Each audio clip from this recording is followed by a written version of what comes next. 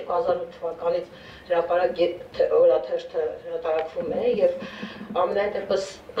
նախորդ 10 տարիներին 8-ից 18 թվականներին չի եղել որևէ թեմա, չի եղել որևէ հրապարակում, որևէ անձ, որը անձեռնմխելի լինի եւ որի հետ կապված մենք հնարավորություն չունենանք ազատորեն արտահայտել մեր մտքերը, գրել այն, ինչ ուզում ենք։ Այս առումով կարծում եմ, որ էական փոփոխություն մեր կյանքում չկա։ Ինչ վերաբերում է մնացած բոլոր առումներով մեր աշխատանքին, այդ աշխատանքը շատ բարդացել է 18 թվականից հետո։ Մենք ունենք ինֆորմացիա հայթայթելու շատ ավելի ծանր իրավիճակ, քան մինչև 18 թվականներ, որտեղ որքան էլ որ մեր երիտասարդ իշխանությունները դեմոկրատիայի, չգիտեմ, այդ լոզունգներով եկել են իշխանության, բայց իրենք թափանցիկությանը այդքան էլ կողմ չեն եւ հնարավոր բոլոր մեթոդները կիրառում են, որպեսզի խանգարեն, խոչընդոտեն մեր աշխատանքին։ Հիմա իրոք տեղեկատվություն ստանալը շատ բարդացել է։ Եվ նաև դա է պատճառը մասամբ, որ մենք հիմնականում եւ բազմիցս օգտվում ենք մեր սեփական աղբյուրների տրամադրած տեղեկատվությունից։ Ավելին ասեմ ձեզ, երբ որ տեղեկատվություն ունենում ենք եւ դա ընդհանրապես պետք է մի փոքրիկ հաստատում ստանանք, ճշգրտում ստանանք որևէ պետական մարմնից, պետական մարմինները կարող են բացահայտորեն եւ անամոթաբար ստել ճշմարտությունը հերքելու ճանապարհով։ Մենք այդպիսի փաստ ունեցանք ընդհանրապես անցած շաբաթ, երբ որ գիտեք տարածքային կառավարման նախարարի հետ կապված ինֆորմացիա ունեինք նրա նախկինում դատվածության մասին եւ դիմեցինք, թեպետ վստահ էինք մեր տեղեկատվության իսկությանը, ունեինք համապատասխան բոլոր ապացույցները, բայց դիմեցինք տարածքային կառավարման նախարարի խոսնակին եւ մեզ փորձեցին խանգարել, խոչընդոտել, նախ ասացին, որ ապա տեղեկատվություն է այդ տեղեկությունը, որպեսզի չհրապարակվի, հրապարակումից հետո էլ, գիտեք, Սուրեն Պապիկյանը ինչպիսի հայտարարությամբ հանդես եկավ, կոչ անելով իրավապահներին իր ուշադրության կենտրոնում վերցնել մեր այդ հրապարակումը եւ պարզել, թե որտեղից է ինֆորմացիայի արտահոսքը։ Գիտեք, մեկ տպավորություն ունեմ, որ մենք անընդհատ հետ ենք վերադառնում, հետ ենք գլորվում։ Մենք 2016 թվականին ունեցանք նման մի միջադեպ, երբ որ Գյումրիում պատահար էր եղել, դրա հետ կապված տեղեկատվությունը հրապարակվելուց հետո մեզ պարտադրում էին աղբյուրը բացահայտել եւ մենք երկար ժամանակ, մոտ 2 տարի դատական ատյաններով անցել ենք, որպեսզի աղբյուրը չհրապարակենք։ Ի վերջո հասել ենք այն բանին, որ Սահմանադրական դատարանը շատ լավ որոշում է կայացրել իր օգուտ լրատվամիջոցների եւ ընդգծել է, թե որ դեպքերում կարող է հրապարակվել տեղեկատվության աղբյուրը։ Դրանք միայն ծանր հանցագործությունների դեպքում են եւ այն դեպքերում, երբ որ մարդու արդարացման համար անհրաժեշտ է, որպեսզի այդ տեղեկատվության աղբյուրը հրապարակվի։ Գործ է հարուցվել, հիմա մենք ամեն րոպե սպասում ենք, որ խմբագրություն կայցելեն հատուկ քննչական ծառայության ներկայացուցիչները եւ բնականաբար փորձելու են նորից աղբյուրը պարզել տեղեկատվության։ Ես դրա համար եմ ասում, մենք Սահմանադրական դատարանի այդ վճռի վրա են խաչ քաշել, հիմա մենք միեդում ունենք դրա շարունակությունը։ Ես ուղղակի չեմ հասկանում, թե ինչ նպատակի է ծառայում եւ ինչ է ուզում ի վերջո, ինչի է ուզում հասնել իշխանությունը, որպեսզի մենք ընդհանրապես որևէ հրապարակում չանենք իշխանության մեջ գտնվողների հետ կապված, որպեսզի նրանց կյանքի մութ էջերը մնան փակ, թաքուն, չբացահայտված։ Ես կարծում եմ, որ մի քանի փաստ է եւ սրան գումարած նաեւ այն, որ մենք վերջի 2 տարվա մեջ ունեցել ենք 9 դատական հայց, երբ որ նախորդ 4 տարիներին ունեցել ենք ընդամենը 2 դատական հայց եւ այդ 9 դատական հայցերից 3 հայցվորները այսօրվա իշխանության ներկայացուցիչներն են։ Հարձակված Սահմանադրական դատարանի անդամ Ֆելիքս Թոխյանի, Պաշտպանության նախկին նախարարի տեղակալ Գուրգեն Մըքոնյանի եւ երրորդ նախագահ Սերժ Սարգսյանի նախագահական ցուցմունքների հրապարակումից հետո հատուկ քննչական ծառայությունը քրեական գործ էր հարուցել եւ հիմա այդ մասին կներկայացնի ինքը անձամբ քննարը։ Շնորհակալություն Տիկին Սերանյան, նախ շնորհակալություն նման քննարկում կազմակերպելու համար։ Հարգելի գործընկերներ, 2019 թվականի ընթացքում դուք բոլորը տականատես եղաք այն, այսպես ասած, իրավապահ մարմինների այսպես ցայտուն օրինակներին, թե ինչ է իր կատարում ժողովուրդ օրաթերթի գործունեության մասով, թե ինչ քայլեր էին իրենք իրականացնում։ Տիկին Օհանյանը աղբյուրի բացահայտման մասին խոսեց եւ շատ կարևոր մի հանգամանք, այսպես ասած, շեշտեց, թե որ դեպքերում կարող էինք մենք աղբյուր բացահայտել։ Ցավոք 2019 թվականին դուք այդ ամենի վառ օրինակը տեսաք, հատուկ քննչական ծառայությունը մարտի 1-ի գործով, ինչպիսի քարոզարշավ, այսպես ասած, սկսեց մեր դեմ, ինչպիսի արշավ էր կազմակերպել մեր խմբագրության գործունեության դեմ, փորձելով ամեն կերպ, ամեն ճանապարհը ընտրել եւ կարողանալ մեզնից ստանալ այն աղբյուրը, թե ով էր տրամադրել կամ ինչ ճանապարհում էինք մենք ձեռք բերել մարտի 1-ի գործով առանցքային պաշտոնատար անձանց ցուցմունքները։ Ձեր թույլտվությամբ, սակայն սա միայն մարտի 1-ի գործին չի վերաբերում, 2019 թվականի ընթացքում Ժողովուրդ օրաթերթի տարբեր հրապարակումների հետ կապված նախաքննական մարմիններից մենք ստացանք դիմումներ աղբյուրի բացահայտման մասով։ Ձեր թույլտվությամբ ես կուզենայի այդ 4 օրինակները ներկայացնել եւ 2020 թվականի ընթացքում թե մենք ինչ աննախադեպ որոշում, այսպես ասած, վերաքննիչ դատարանի կողմից արձանագրեցինք հատուկ քննչական ծառայության գործունեության հետ կապված։ Ձեր թույլտվությամբ ներկայացնեմ, որ 2019 թվականի ընթացքում 4 դեպքերով 4 քրեական գործերով բացառիկ մանրամասներ էին ժողովուրդ օրաթերթի ձեռքում հայտնվել, որով նախաքննական մարմինը եւ քննչական կոմիտեն եւ դատախազությունը եւ հատուկ քննչական ծառայությունը փորձում էին մեզնից աղբյուր բացահայտել եւ ստիպված ժողովուրդ օրաթերթի խմբագրությունը որոշեց, որ պետք է մի հայտարարություն տարածի, կոչ անելով դատախազներին եւ քննիչներին վերջ տալ այս արշավին եւ թողնել, որ մենք իրականացնենք մեր մասնագիտական գործունեությունը։ Առաջին դեպքը մարտի 29-ին էր, երբ ժողովուրդ օրաթերթը հատուկ քննչական ծառայությունից գրություն ստացավ այն մասին, որ մարտի 1-ի գործով առանցքային վկաների Ֆելիքս Թոխյանի, Գուրգեն Մերքոնյանի ցուցմունքների հրապարակումը անթույլատրելի է եւ պետք է դադարեցնել մյուս ցուցմունքների հրապարակումը, եթե դրանք ունենք։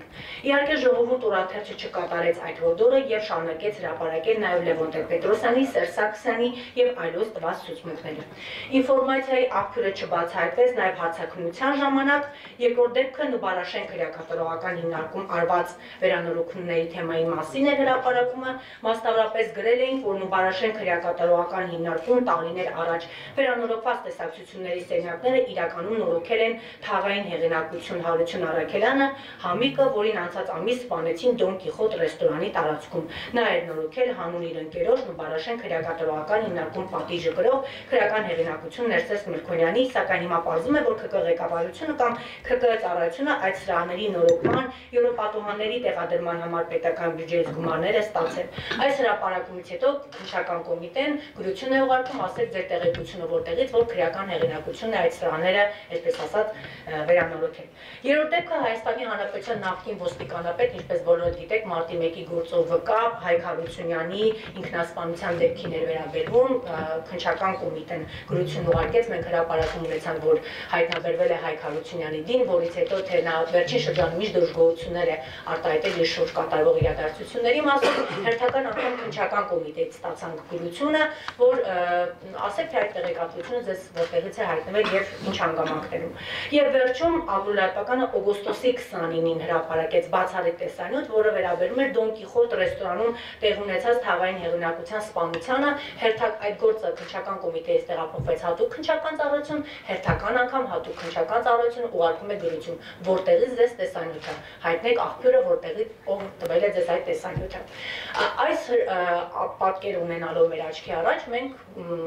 հրապարակավ հայտարարեցինք վերջին զգուշացումը քննիչներին, դատախազներին, նախաքննական մարմիններին, դադարեցրեք, մենք շարունակելու ենք իրականացնել մեր մասնագիտական գործունեությունը, որքանով էլ դա ձեզ դուր չգա եւ չկա, մեր խնդիրը հրապարակել այնինչ կա, մենք ստացել ենք տեղեկությունները, բայց ըստ էության կարծես թե նախաքննական մարմիններին մեր վերջին նախազգուշացումը որևէ արդյունք չտվեց, որովհետև 2019 թվականի նոյեմբերի 20-ին բոլորդ ականատես եղաք, բոլորդ լսեցիք այդ մասին, թե ինչպես հատուկ քննչական ծառայությունը ինձ հրավիրեց, նախաքննական մարմինը հրավիրեց ինձ ՀԿՑ եւ հայտնեց, որ հարգելի քննար, մենք հանել ենք ձեր հեռախոսային խոսակցությունների վեր ծանունները, Այո, եւ 2-3 անուն տվեցին, խնդրում ենք ասենք թե իրենցից ով է տվել ձեզ մարտի 1-ի գործով առանցքային պաշտոնյաների ցուցմունքները։ Հերթական անգամ սա իսկապես ինձ համար շոկային էր, այսինքն նախաքննական մարմինը տեսնում է, որ լրագրողը ամեն անգամ հոգեբանական ճնշումներով, ամեն անգամ այսպես ծանոթություններ ուղարկելով եկեք նախաքննական մարմին, մենք այս գործողությունն ենք, այն գործողությունն ենք իրականացնում եւ թողնելով մեր մասնագիտական աշխատանքը իրականացնել, մենք շտապում ենք նախաքննական մարմիններին ամեն անգամ ասել, մենք աղբյուր չենք բացահայտելու, մենք շարունակում ենք իրականացնել մեր մասնագիտական աշխատանքը։ Եվ ահա 2019 թվականի նոյեմբերի 23-ին ինձ հայտնի դարձավ, որ իրենք ինվերս անունները հանել են եւ սա իսկապես իմ մասնագիտական գործունեությանը խոչընդոտելու սարսափելի դրսևորում էր, որովհետեւ նախաքննական մարմինը ինձ կանչում է եւ ասում է՝ տալիս եմ անուններ, ասա նրանցից ով է։ Այսինքն ինքը բոլոր ճանապարհները ընտրել էր, որ կարողանար ինչ-որ աղբյուր բացահայտել, թեպետ ես նաեւ քննիչ հենց Վազգեն Ավետիսյանին ասացի, ձեր ճանապարհը սխալ ճանապարհ է, որովհետեւ դուք սխալ հետքի վրա եք ընկել։ Եվ բողոքարկեցի այդ որոշումը Հայաստանի Հանրապետության վերաքննիչ դատարանում եւ դուք ականատես եղաք 2020 թվականի հունվարի 23-ին, որ վերաքննիչ դատարանը ապացուցեց, այո, հատուկ քննչական ծառայությունը ապօրինություն է թույլ տվել հանելով լրագրողի հեռախոսային խոսակցությունների վերծանումները, այդ ճանապարհով ըստ էության այդ քայլը որակելով այն դրսևորումը, որ ինքը գնացել է աղբյուրի բացահայտման։ Մի ճշտում քննարժ ջան, սովորական հեռախոսակապով գաղտնա լսել էին դա, որտեղ մեծ մասի մարդ է գաղթել այլ կապի միջոցներ, ասենք, սիգնալ, տելեգրամ եւ այլն, սովորական հեռախոսակապը։ Ես պետք է խոստովանեմ Տիկին Սերանյան, ես հենց նույն քննիչին ասացի, որ տարօրինակ է, նույն դատախազին հենց դատարանում, Ռոզաննա Բարսեղյանը դատավոր ներկա էր այդ ժամանակ, ես հստակ ասացի, տարօրինակ է, որ դուք ուղիղ կապն եք, այսօր որ մի լրագրողն է ուղիղ կապով ինֆորմացիա ստանում, որ դուք այդ ուղիղ կապով այսպես դրել եք ու ձեր համար բացահայտում եք արել, անուններ եք տալիս։ Տարօրինակ է ձեր գործելավոճը, բայց ըստ էության անգամ եթե այս պարագայում դուք այս քայլին դիմել եք, դա անպատիժ չի մնալու, որովհետև ես բողոքարկել եմ իրենք բոլոր միջոցները, չէ, դա այդպիսի նպատակ չի հետապնդել, բայց հարկասում ենք վերաքննիչ դատարանի, այսպես ասած, հրապարակված վճռի արդյունքում տեսանք, թե ինչ օրինակ է։ Եվ եւս մեկ մտահոգիչ հարց Տիկին Սերանյան, որը ըստ էության 2019 թվականին տեղ ունեցավ Ժողովուրդ օրաթերթի նկատմամբ, լրատվամիջոցների նկատմամբ մենք նկատեցինք տարբեր, այսպես ասած, հարձակման դրսևորումներ տեղ ունեցան, ակնհայտ մարդիկ, ակնհայտ կերպով հարձակումներ լրատվամիջոցների նկատմամբ, բայց մեր լրատվամիջոցի դեպքում այդպես էլ մեզ համար անհայտ մնաց, թե ովքեր եւ ինչու, ինչ նպատակով ներխուժեցին մեր խմբագրություն, իրավապահ մարմինները մինչ օրս վստահեցնում են, որ ամեն ինչ արել են, ամեն ինչ անում են բացահայտելու համար, բայց ըստ էության իրենց խոսքերը միայն խոսքեր են, որովհետև մեզ պետք է արդյունքը։ Մենք որևէ մինչ օրս տվյալ չունենք, թե ով ինչ նպատակով ներխուժեց խմբագրություն եւ սա կոնկրետ ինչ, այսպես ասած, ազդակեր մեզ դադարեցեք ձեր գործունեությունը կամ լռեք, հետևանքները այլ կլինեն, այդպես էլ մեզ համար մնաց անհայտ։ Շնորհակալ եմ ուղղակի որպես հիշեցում, եթե հիշում եք հեղափոխությունից անմիջապես հետո մի քանի դեպքեր տեղի ունեցան Նյուզերի դեմ, երբ որ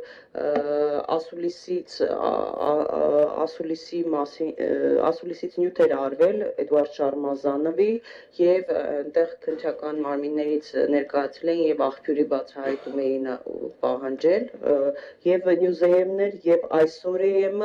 եւ նաեւ Սիլվա Համբարձումյանի ասուլիսի Երևան ԹԴ-ի դեմ այլ գաղտնալսման դեպքով տեխնիկան տարան, որ եւ նաեւ Հայաստանի ժուրնալիստների միությունը բազմիցս ահազանգեց եւ նամակներ գրություններ ուղարկեց, որից հետո վերադարձվեց բավական երկար ամիսներ հետո վերադարձվեց տեխնիկան, բայց Նյուզերի այսօրի դեպքերը այլ էր, աղբյուր էին պահանջել, բացահայտել այն դեպքում, երբ որ ասուլիսն էին լուսաբանել այդ լրատվամիջոցները, հայելի դեպքի հետ կապված ի դեպ մեր գործընկեր միության գործընկեր լրագրողների Եվրոպական ֆեդերացիան եւս միացավ մեր դատապարտող հայտարարությանը եւ ուղղակի մի հատված մեջբերեմ այս հարձակումը Հայաստանում լրատվամիջոցների շուրջ լարված մթնոլորտի ընդամենը մեկ օրինակ է, որտեղ վերջին ամիսներին լրագրողների մամուլի եւ խոսքի ազատության դեմ ուղղված հռետորաբանությունն ու ատելության խոսքն ավելանում են մեջբերում լրագրողների Եվրոպական ֆեդերացիայի հայտարարությունից Խոսք ուզում եմ փոխանցել հիմա, քանի որ դեպքերի առումով նաև անտիֆեյք կայքի հիմնադրի շուրջ է, Նարեկ Սամսոնյանի շուրջ է գործողություններ տեղի ունենում։ Խորհրդային միության ժամանակ կար մի անեկդոտ։ Ասում մի քաղաքացի սպիտակ դատարկ թղթեր է կպցնում պատերին, միլիցիան, ոստիկանը մոտենում, ասում է ինչ ես անում, ասում է թրոթիկ եմ փակցնում, ասում բայց վրան բան գրած չկա, ասում դե մեկա բոլորը գիտեն ինչ կա վրան գրած։ Եվ թերևս կարելի է սպիտակ թուղթը պարզել եւ որովհետեւ բոլորդ էլ ոլորտի մեջ եք ցանկացած քաղաքացի էլ հասկանում է ինչ է կատարում։ Նախ կուզեի անդրադառնալ իշխանություն լրատվամիջոցներ հարաբերություններին։ Տարիներ առաջ էր, եթե չեմ սխալվում 2015 թե 16 թվականներ Սերժ Սարգսյանի հետ մամուլի ասուլիսին մի քանի հեռուստաընկերությունների ներկայացուցիչներ էինք ոչ այդքան հաճելի հարց ուղղեցի նախագահին այդ ժամանակվա եւ եթե դարձած թևավոր խոսքը դարձա պատասխան գաղջ մթնոլորտի մասին, այ երկու հեռուստաընկերություն գաղջ մթնոլորտ է ծավալում եւ ամբողջ Հայաստանում տիրող արտագաղթը պայմանավորված ոչ թե անարդարությամբ, ոչ թե սոցիալական, տնտեսական հարցերով, այլ որ երկու հեռուստաընկերության եթերից գաղջ մթնոլորտ է լցվում եւ հանրությունը հիասթափված արտագաղթում է։ Դա 2015 կամ 16 թվականներ։ 2020 թվական մի քանի օր առաջ վարչապետն ազգային ժողովի ամբիոնից հայտարարում, որ 5 ընդդիմադիր հեռուստաընկերություն, դրանից առաջ այլ արտահայտություն կար, որ հեռուստաընկերություններից մեկի եթերում հակապետական քարոզությունը չհստակեցնելով եւ բարբերաբար այդ խոսակցությունները լինում են։ Այսինքն միշտ էլ իշխանության նկատմամբ լրատվամիջոցը, որը ոչ իրեն հաջող տեղեկությունը հրապարակում միշտ էլ աչքի փուշն է։ Կախված թե ով ինչպես է պայքարում այդ լրատվամիջոցների դեմ։